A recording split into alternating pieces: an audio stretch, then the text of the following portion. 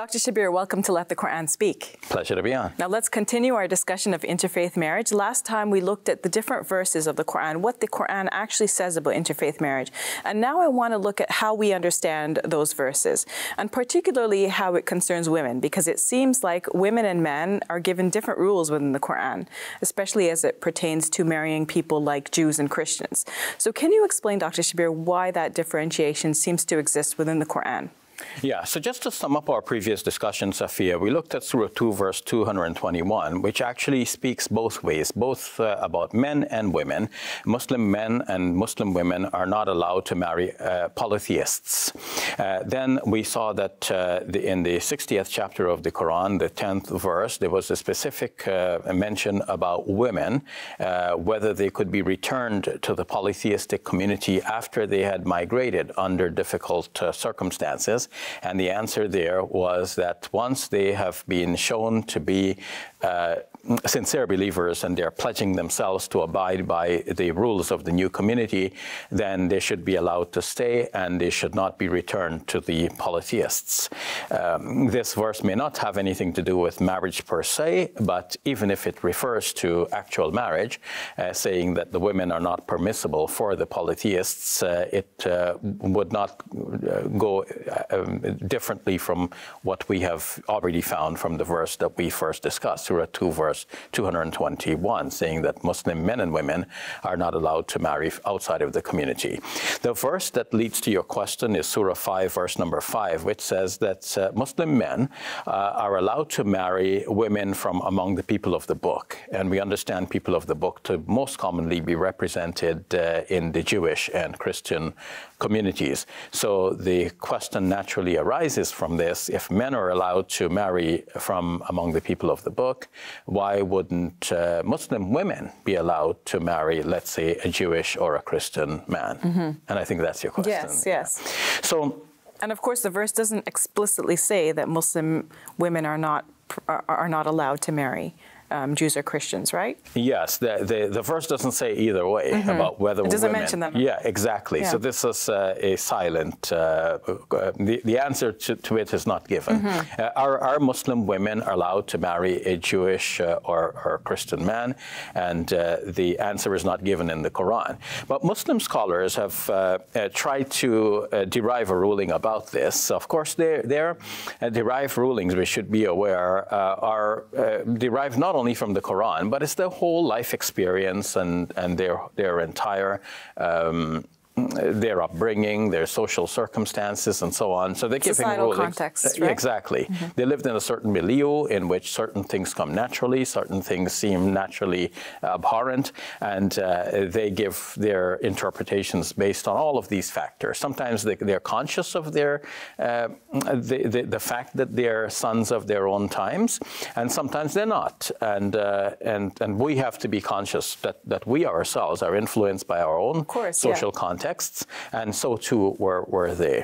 And now the question for us is that, are we bound by the previous social contexts, or can Muslims interpret their faith in a responsible manner with all of the scholarly apparatuses that ancient scholars have used, but also add to that the changing and modern context? So looking at the context and so on, we see that the Muslim scholars in the past have almost unanimously said that a Muslim woman is not allowed to marry outside of the faith, period. So the way they would reason it is that permission is given specifically to the men to marry from the people of the book, but such permission is not mentioned in the Quran for women, and therefore women have no such permission. One can come back at this and say, but wait, logically, things are generally said to be permissible unless there is a ruling against it. So if we don't have a ruling against a woman marrying a Jewish or Christian person, then that should basically by default be permissible. There is a specific ruling against a woman marrying a polytheistic person. And some people may want to say, well, wait a minute, Jews and Christians may be polytheists as well. But no, clearly Jews are monotheists.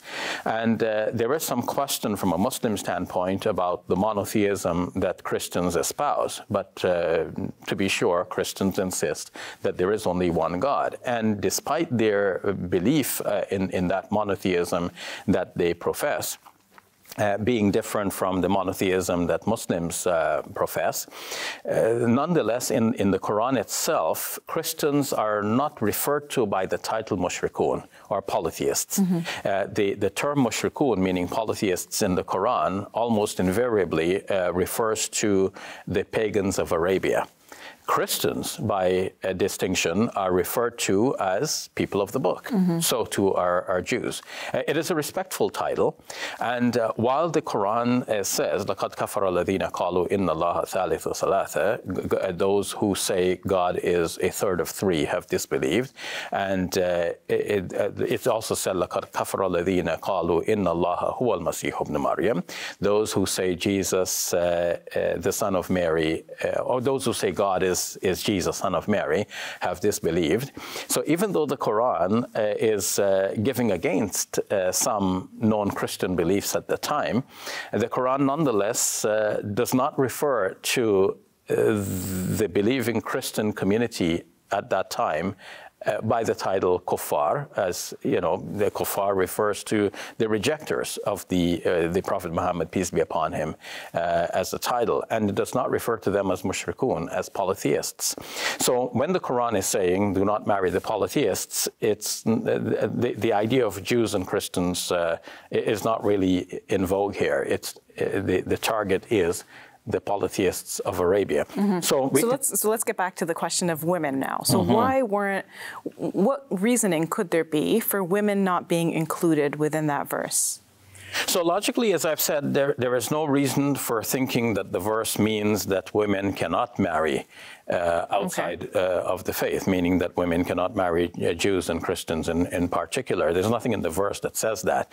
There is only an argument from silence that has been advanced by our classical Muslim scholars who have said, okay, the verse says that men can marry Jews and Christians, but it does not say that women could marry, and therefore women cannot marry. So they have drawn an inference from the silence of the Quran, but that inference is probably shaped more by their cultural and social circumstances, the milieu in which they lived. And we can understand why that social milieu prevailed. In ancient societies, women did not have the kinds of power that they have now, and they did not have the state protections that they have now. So we can well imagine that up to a few hundred years ago, if a Muslim woman married outside of the faith, let's say a Muslim woman were married to a Christian man, and she may find it difficult to stand her ground and retain her faith in those circumstances. And now, in many traditional societies, religion was said to follow from the religion of the father. So if they had a child, then naturally the child will be assumed to be of the religion of his or her father. So it is viewed in the Muslim context. A child born in a marriage takes on naturally the religion of the father. So when a Muslim man is permitted to marry a Jewish or a Christian lady, it is presumed in the Islamic context that any child born of that marriage will be a Muslim, following from the religion of the father. And while it is presumed that the Muslim man is obligated to assist his wife in carrying out all of her religious duties and practices, even though she be a Jew or a Christian, to the extent that he might need to drive her to church, and that's fine. He's not doing anything Islamic. He's actually doing the Islamic thing by assisting his wife to retain her religious consciousness and her practices. Now, Muslim scholars could not see the same guarantee being offered from the other direction, because Muslim scholars insisted our faith says that a Muslim man has to ensure the religiosity of his wife, though she be of a different religion. But we cannot guarantee that this same privilege will be offered to a Muslim woman if she were to marry a person outside of the faith. So given all that you're saying, then can't someone, an observer say, well, then in that sense, that verse makes sense, that it doesn't include women, because women probably were not marrying outside of the faith at the time of the Prophet. Yes, that would be an interesting point to make, and of course it wouldn't change the logic of what I said already, that if the verse does not by itself prohibit women from marrying outside of the faith, we can say that there is nothing specifically in the verse itself. Now we might ask about the common sense of the issue as well, and I think this is a very important point. Whereas we have said that the verse permits men to marry Jewish and Christian women, some Muslim scholars have said that this applies only where Islam is the prevailing culture. But if you go to a different situation where it seems that the children born in a marriage might more likely follow the religion of the mother, who happens to be a Jewish or Christian lady, then from the Islamic point of view, this is objectionable because we are losing a progeny to another faith. And so they rule that this is impermissible. And in fact, it is noted that Umar radiallahu anh, the second caliph of Islam, had noticed that a lot of Muslim men were marrying outside of the religion. And he said that this has got to stop, because if men continue like this, who's going to marry the Muslim women? That's interesting. I didn't know that. Yeah. And so he deemed it, he objected to that. And following his ruling, some have said that it is makruh. Muslim scholars to this day, following that ruling, say that it is makruh or objectionable for a Muslim man to marry a Jewish or Christian woman, even though the explicit permission was there in the Quran. But they will give justifications for that. But the justification of Omar was that we can't continue like this. And now, in a modern context, we can see that many things have changed. One is that women have actually been given a lot of power and a lot of state protection. So often if there is a dissolution of a marriage, the children will actually go into the care of the mother. And the mother will then have a large influence on the upbringing of the children. Moreover, if a woman is married even to a non-Muslim man, she is protected by state rules to make sure that she cannot be forced away from her marriage, and she has away from her religion, and she has every full right to exercise her religious conscience within a marriage. And men, are not given the kind of free hand that they had in traditional times. So that changes the dynamic a little bit. I mean, there are still things that go on behind locked doors that the state may not know about. Women may still be coerced into situations and so on. But there is definitely a change in this regard. So with these changes in mind, one would naturally ask, why should the woman be permitted to marry outside of the faith? But I wanted to say something about the practical side of this. Khalid Abu al-Fadl is a known Muslim scholar who has been well trained in traditional Islamic sciences, and at the same time he lives in the modern context. He lives in the United States of America, and he has written many books and articles. Many of his articles are found on his website, scholarofthehouse.com. And there he's addressed this question about women marrying outside of the faith. And he says that after 20 or 30 years of being with the Muslim community and seeing the results of interfaith marriages, he's not recommending it from the practical point of view. In fact, he thinks that it should be dissuaded.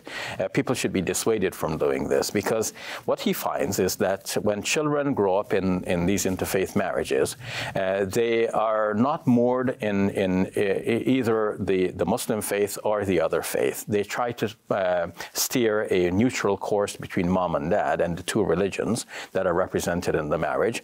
And they find themselves to be agnostic. They don't know what to believe. And, this is not good for the faith of the coming generation. So he dissuades people from marrying outside of the faith, both men and women. And here we should express the fairness, not by saying that, okay, because men are permitted to marry outside, therefore women should also be permitted. Probably we should express the fairness by saying that since we see in our present context that the results of the interfaith marriages are such that the children are left without a conviction in either faith, that it is better, much better, for both men and women to restrict themselves to marrying within the faith, not because there is a restriction from God, but because practically you can see that this is not what you want for the future generations of Muslims. Mm-hmm. Unexpected conclusion. Thank you for that, Dr. Shabir. You're Any welcome. last thoughts you want to share before we end this segment? Well, if there's time for a last thought, what I would say is that another consideration that Khalid Abdul Al-Fadl pointed to, and I should also mention here as a side note that there is a website, understanding-islam.com, in which similar answers are given as well. But now sticking to what Khalid Abdul Al-Fadl said, the people have to evaluate for themselves, and we can't evaluate for them. How important are the religious considerations? Like here we are saying, okay, what about your children? Are your children going to be Muslim or not? But somebody may be saying, well, I don't really care. Like, and some people, with no offense, like some people are very strictly Muslims, and then some people are almost nominal Muslims, and some will say that, by themselves. I'm just, I remember one of my professors saying that, yes, I'm a Muslim, but if you probe me, you won't find much there.